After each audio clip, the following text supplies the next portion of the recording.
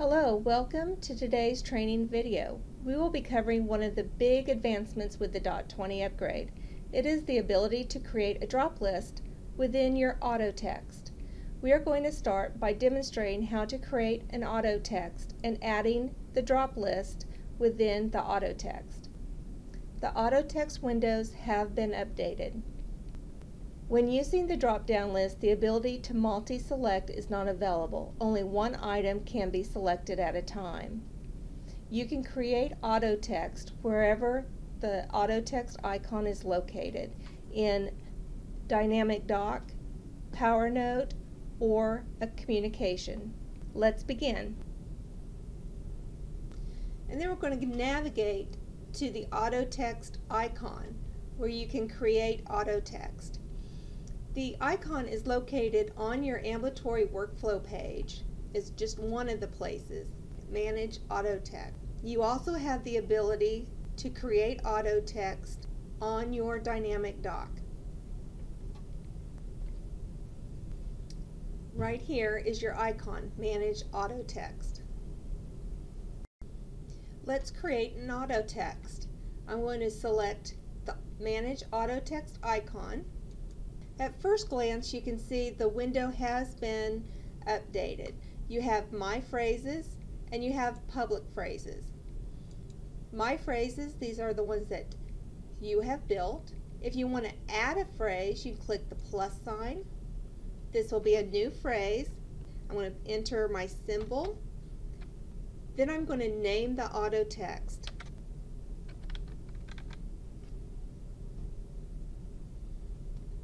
The first time I open the window, I'm going to check the box Show Auto Text Notifications and Show Advanced View. Now I can either type my auto text in, or I have typed it already in a Word document and I'm going to paste it in. Now I'm going to create a drop list for right, left, and bilateral.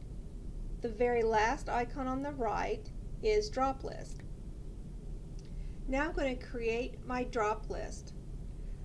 I'm going to put my cursor where I want the drop list. I'm going to click the very last icon, Create Drop List. Now I'm going to add my items.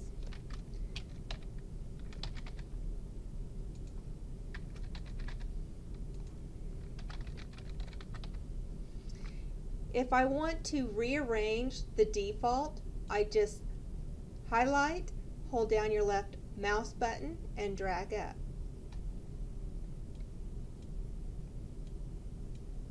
If you want to put in a blank space so you have the ability to free text, you can check this box. It will always be the default. It'll always be the very first item.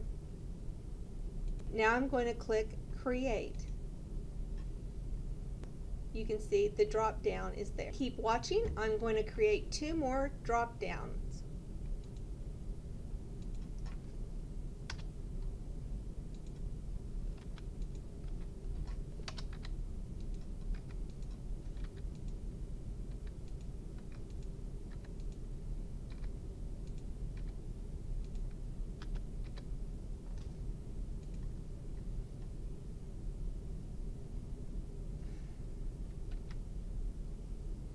There's my numbers.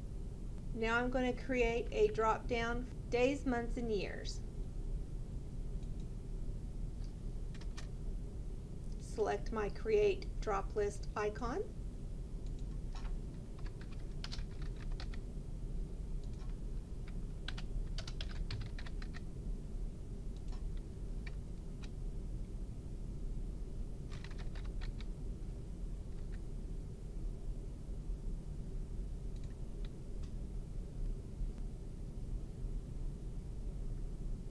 Now I'll put one more drop list right here where my numbers are.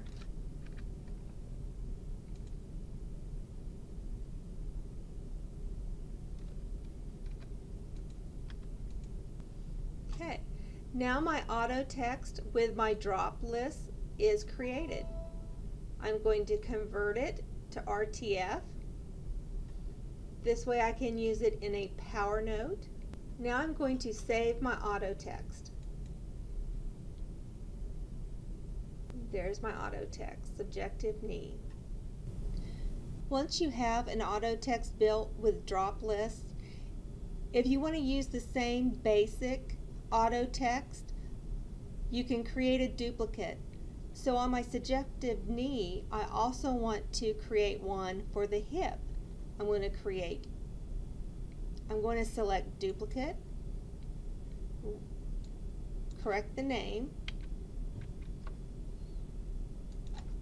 take out knee, replace it with hip,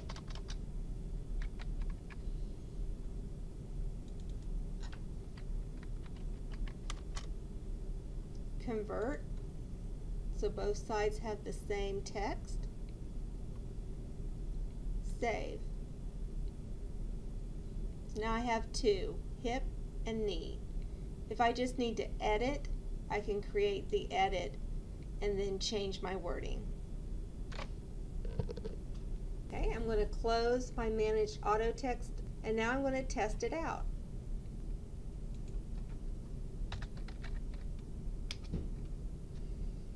There's my auto text. It automatically defaulted left. This happens to be the right. Thank you for watching the video today.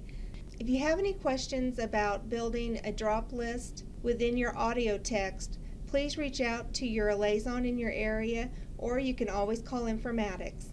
Thank you. Have a great day.